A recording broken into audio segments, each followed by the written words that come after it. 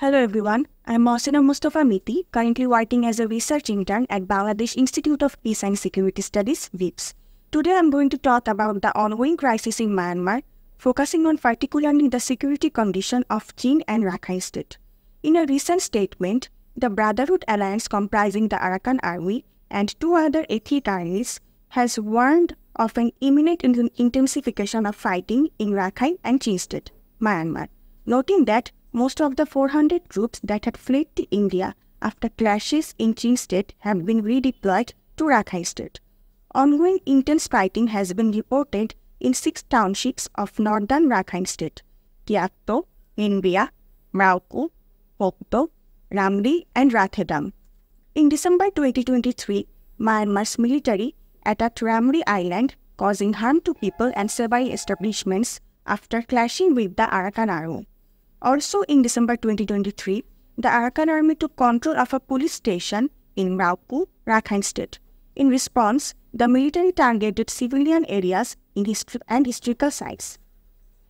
In early January 2024, the Arakan Army successfully captured a military base in Paletwa Township, Chin State.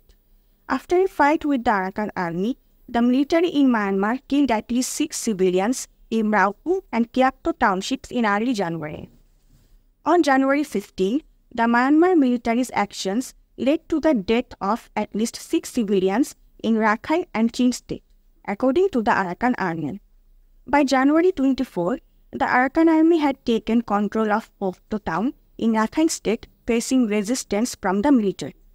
On January 28, the Arakan Army seized a military headquarters in Minbia Township, Rakhine State, despite airstrikes and naval bombardment from the military. Military airstrikes damaged churches in Chin State, Myanmar's Christian majority region, showing a disproportionate impact on civilians.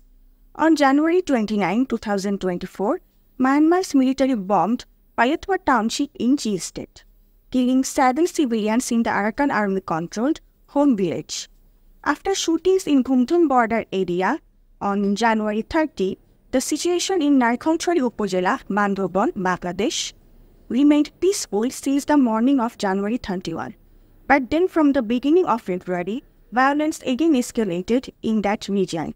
So far, 130 Myanmar BJP members have taken shelter in Bangladesh, and 2 Bangladeshi people have been killed while several others being injured in the Gumthum border area.